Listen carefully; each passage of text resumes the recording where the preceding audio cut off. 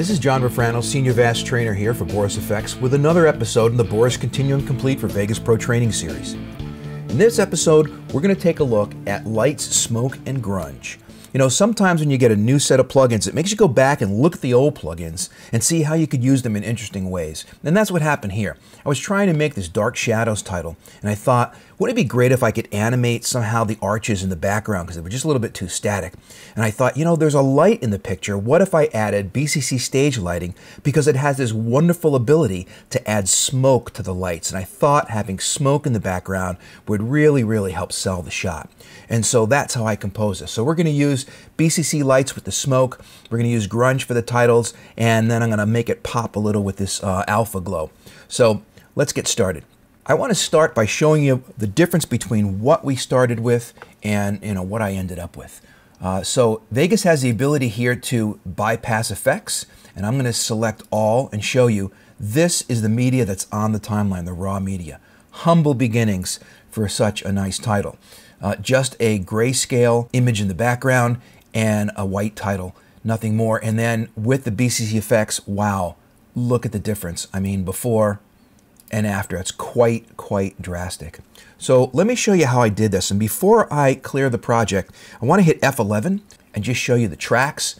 We have a background track here at the bottom, and that's our image. And then the smoke and lights is added in another track. And the reason I did that was because I didn't want the smoke and lights to replace the image. I want them to be overlay on the image, or I was overlaying the smoke and lights. And so we do that with an empty event. And then finally, I have the title on the top track. So we're going to create 3 tracks in our project. Let me hit F11 again to get us back to our project, and then we'll start. So I'm going to clear this, create a new project, take my arches, drop them down on the timeline, and they do not match the aspect, as most images do not. So I will open up Pan Crop, and then just right-click in the window and say Match Output Aspect. And that's really all you need to do. I do see there's a little bit of black on the sides here, so this image had some black on it. So I'm going to just crop in just a little tighter. That's it. I don't think there's anything else I need to do with it here. It's positioned kind of where I want it. So now let's start to make the blue color, right? How do we get this color blue? Well, we use BCC Colorize. I'm going to open up the effects, and we'll go to BCC Color and Tone, and then select BCC Colorize, and click OK. And you see it's already added this purplish color. And if we go down and look at the colors that are enabled, you'll notice that color 3 is on, and color 3 is that purplish tone. So I'm not going to do anything else other than just take that purple and make it a nice deep blue. And that's really all I want to do to this. A nice dark blue, because the lights are going to lighten it up a bit. So let's put it there for now. I think that's all I want to do with the background. So next, we're going to add our stage lighting to get our smoke. And you'll notice there's a little light up here, and that's the light that I'm trying to emulate. So I will insert a video track, and then I'll bring the cursor to the beginning and right-click and say Insert Empty Event, so we can add the effect to an empty event. And then I'll click on the effects browser, and we'll go over to BCC Lights and add BCC Stage Lighting. So let me find Lights here. Stage Lighting's down at the bottom. And you'll notice it's already added 1 light to my scene. Now, let me launch something new in BCC 9, which is the effects browser. I really like this effects browser. It gives you all of the presets, and they're on a blank window here because we added it to an empty event. But it gives me all of the various presets that I can go use. So lots of great starting points with BCC Light. I'm just going to start with the default for now, but you can see there's some really nice effects you can get with the stage lighting. So let me show you the basics of these lights.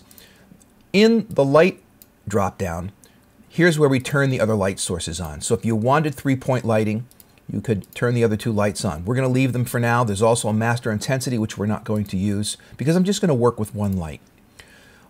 So let me open the source light. I'm going to bring the intensity way up for now. We're not going to use it like this. I'm going to bring it way up so that you can really see the dimensions of the light, so I can show you the important parts about this. One is the position, and I can just drag the on-screen indicator here to change the position, or I can open up position XY, and and I can drag it around the screen that way. I prefer the on-screen for that. And you could also do the position the Z so you can make it swing backwards and forwards. And I'll just tip that just a little so you can see. Here it is pointing towards you and then shifting backwards. Now this light can be either a spotlight or it can be a point light, right? If it's a point light, now it's kind of like a flashlight pointing at you, right? A point of light. But we're going to use a spotlight because we want to have this come down across the scene. If you use point light, you can open up point light and have a couple of things to change here, but we made it a spotlight, so I'm going to open up spotlight. And here are the main controls that we're going to play with in spotlight. Of course, we need to know where the light comes from, so that's our position here. The other angle of this is the interest, this interest XY. So I can make this go up or down and shine in any direction, right? So now you get to control the two ends, this end here and the end down here, and that's the interest. Then I can control how long the throw is, right? And that's the target. So I can make this target come all the way out or bring the target back. And then the other thing I might want to control is this cone angle and the feather. So the cone angle can make a very wide cone or a very narrow cone, right? So those are really all the controls you need to know to get this lighting to look proper. And so what I'll do is try to position it so that it mimics the position of the light. Now this light is beyond this arch here. So I'm going to move this up in this direction right about here. I'm going to make the target go all the way to the end, and we can make the interest, I'm going to save the interest for now. I think I'm just going to leave that, and I'm going to go back up and turn the intensity back to 100 because I really just want it to be at the regular intensity. Okay, so now let's go turn on the smoke because that's the effect I really want is the smoke here. So here's the smoke, and you can see how that smoke is looking kind of nice, and I think I might want to broaden it a bit. So let's go back down to the angle, the cone angle, and let's angle it out. Now you'll notice something very unnatural happening, and that is the light is behind the arch, but of course it's overlaid on top of the arch. And so we have a solution for that. We could mask this. One of the ways you can fix this is with a mask. But we have a solution right here built into the plugin, which is the offset source. So as I move the offset source, it starts at a different position. So see how I can move that this way if you have a light that's behind a wall or something? So I'm going to move that back until it just starts right about there.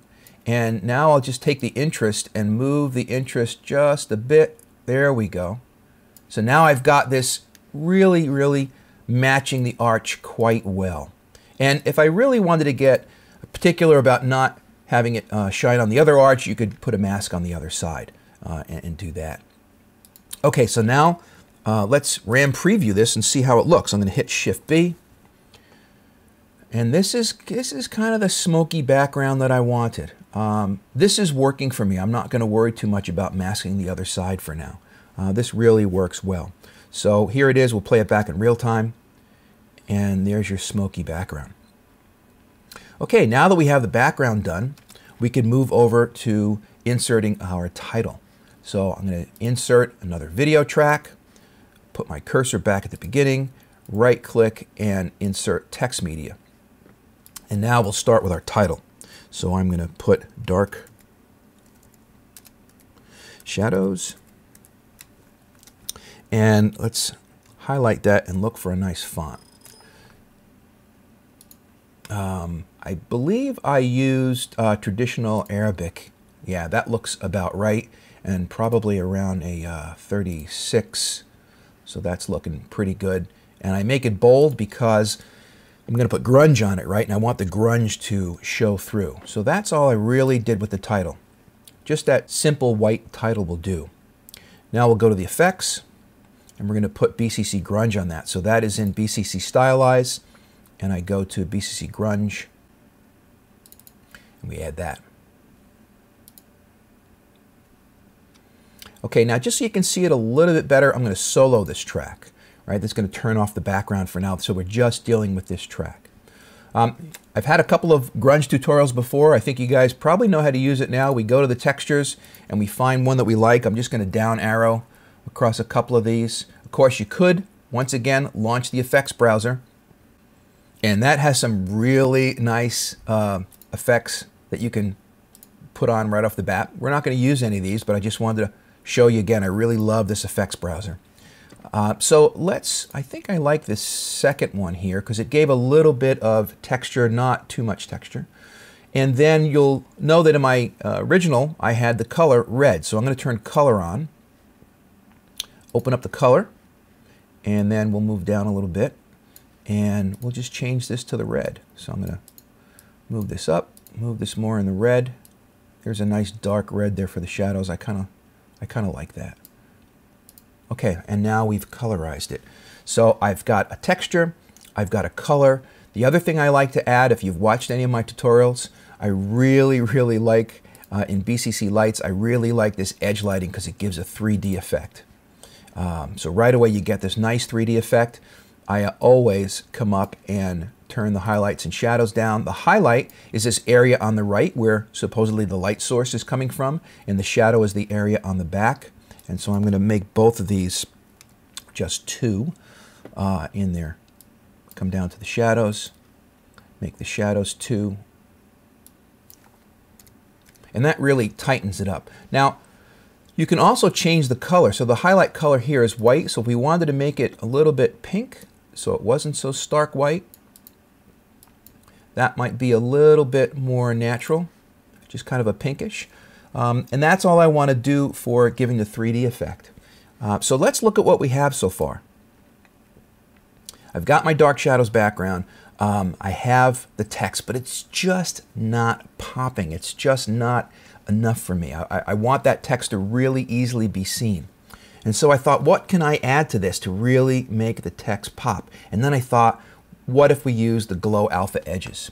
So I'm going to open up my effects again, go back to BCC Stylize, and pick on the glow alpha edges. And we'll add that. And that really makes it pop. I really like that. I don't think I have to do too much to it. Just maybe get the width a little bit smaller so it's not so predominant, and that's about it. Let me do a RAM preview on that and show you what we have.